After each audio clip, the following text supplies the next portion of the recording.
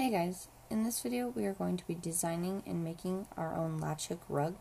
To do this I used a latch hook, a ride tie rug mesh, a little over a skein of black yarn, and less than a skein of gray yarn. I also used scrap cardboard to make a template to cut the yarn, scissors and or a box cutter, a rubber band, some glue, and a needle and thread. So let's get into it. So first things first, I counted 3 squares in on each side and drew a border so that I have enough to weave in on the bottom, and then taped the edges so that it doesn't come undone. Then to get this diamond pattern, I started by choosing one corner and took the very middle diagonal stitch all the way to the other side, and then made a line that is 5 squares wide going diagonally all the way across. Then I just did that with every single corner, went all the way across in a diagonal pattern, and ended up with this square diamond in the middle. Then I counted how many stitches down the square was and did that same thing to this side here, which mine is 18 squares long. So I counted down 18 squares and made another stitch here, and just again made diagonal marks 5 squares wide for each square, and then you can just make squares off of that as you go. So I brought you guys in a little closer just to show you exactly what I meant. So here is the middle square of my whole rug that was made when I did all of the corners. So all I did was counted from the very top middle one here down to here, which in my case is 1, 2, 3. I'm also talking about this cross one here that is still white. I'm talking about the cross ones down. So I have 1, 2, 3, 4, 5, 6, 7, 8, 9, 10, 11, 12, 13, 14, 15, 16, 17, 18. So when I come over here, I'm going to count 1, 2, 3, 4, 5, 6, 7, 8, 9, 10, 11, 12, 13, 14, 15, 16, 17, 18. And so there's still a white one after it. I'm going to color that one black.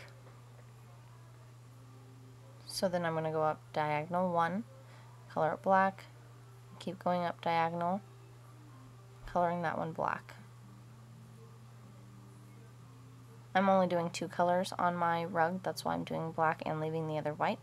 If you're doing more than one color, of course, make your colors different colors. So then now that I have my one line here, I can just count over 1, 2, 3, 4, and 5, and that's how wide I have been making my lines. So 1, 2, 3, 4, and 5, and again that is just diagonal on the other side. So once you have that established, you can just do it that way. And then color it in the middle.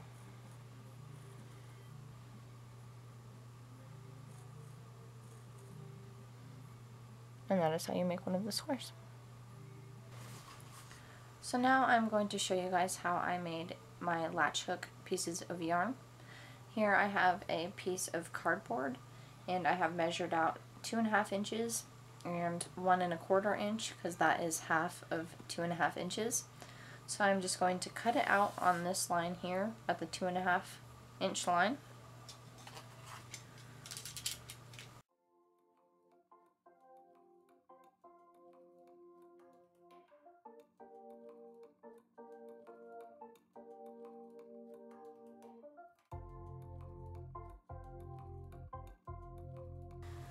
Once you have that done, I do have a line in the middle of mine because I am going to cut mine in half to make 2 of these, and that is because they do wear out just a little bit. So if you'd like to make 2 also, I would suggest doing so.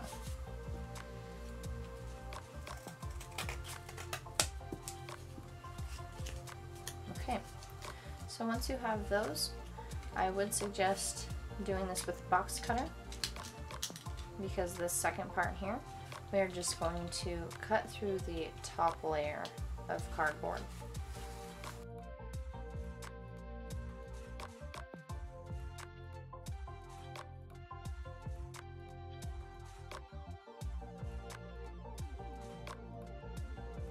Then we are just going to glue them together in the middle, and you can use regular Elmer's glue or hot glue, either one. Obviously hot glue is a little bit faster. If you use Elmer's glue, just stick something on top of them for a few minutes and let them sit.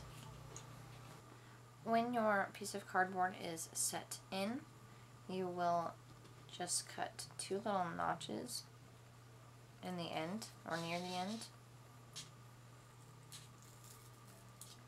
just to hold your yarn in, and do that on both ends on the same side of the cardboard. That way all of your pieces of yarn will be the exact same size. So now the last thing that we are going to do with this piece of cardboard is on the same side that you did the 2 notches. On one of these sides we are going to actually knock in all of these things that make the cardboard. So just to give you a closer look, we're just knocking these down just like that.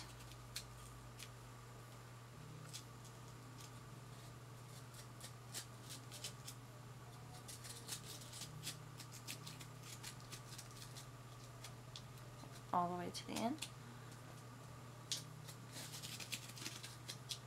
Okay, and now I will show you why we just did that. You will now put your yarn in the notch and wrap it somewhat loosely around. Once you have that all wrapped up, you will just cut this somewhat closely like that. And then I like to put a rubber band around it, just like this, to hold it all there while you're cutting it. And then this is why we made that little gap underneath or in between that cardboard, so that we actually have a space to stick our scissors and cut this yarn.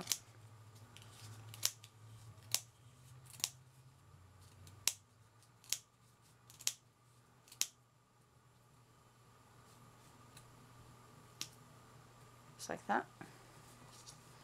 You can take it off and you have all of your latch hook strings. When you have some pieces of yarn ready to put on your rug, you will grab your hook and grab your yarn and fold it in half, just like that.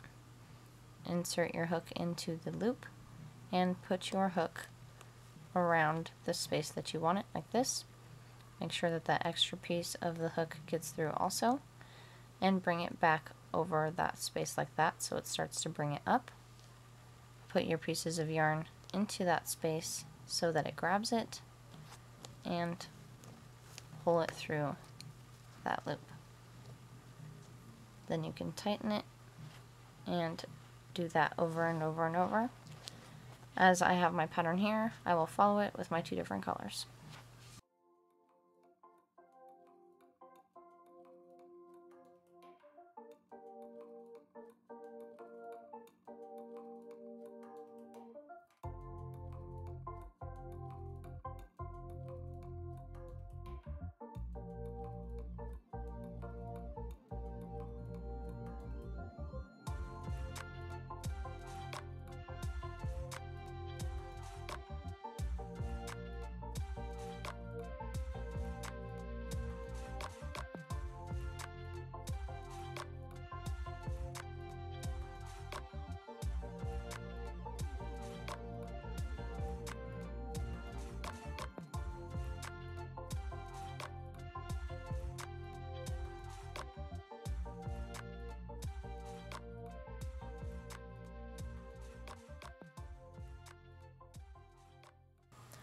When you're done putting all of the yarn on your rug, you will rough up your yarn a little bit.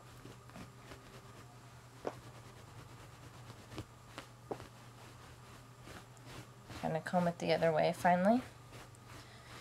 And then we are just going to trim our yarn to be the same length. So if there are any pieces of yarn that are sticking up much further than the other ones, you're just going to want to clip those ones off and give your rug a little haircut. So I'm going to go ahead and do that all over my rug. Okay, when you have all of your yarn cut as evenly as you can, you will bind the back of your rug. So I have somewhat started here already just to make it easier on the both of us. So all we are going to do is fold over the one edge and then the other to make this square on the very corner.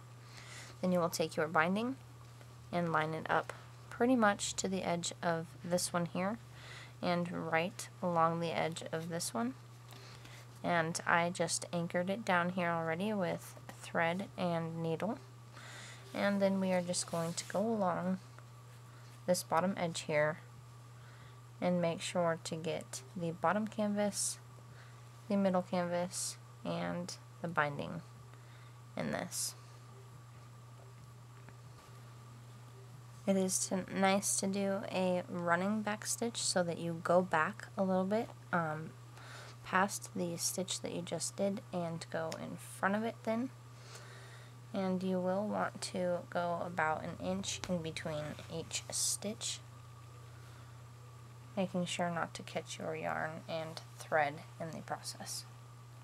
Okay, so I have made it all the way to the next corner, making sure that my thread came out right at the corner of the binding and the canvas.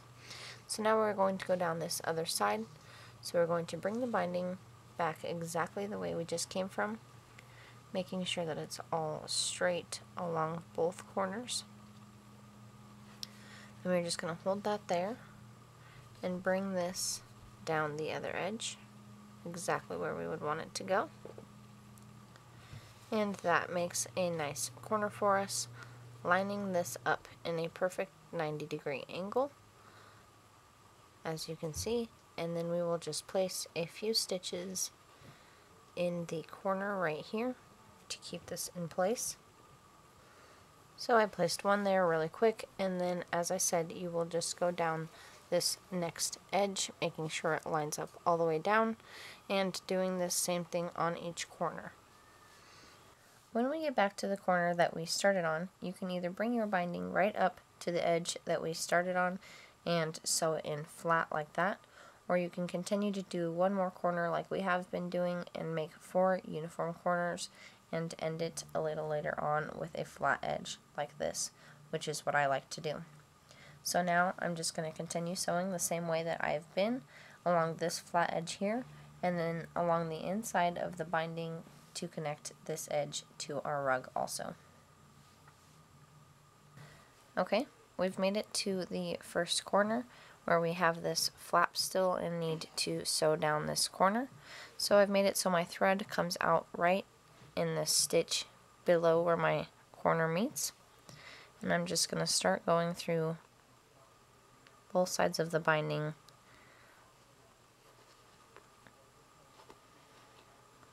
in a nice even stitch all the way down. Okay, when you get done, that is what it will look like, and your corner will now be tied down on both sides. So I just went ahead and tied a few knots right here, and I'm just going to poke this back through this little area here. You can honestly just poke it out anywhere and snip that off, so it hides that in there for you.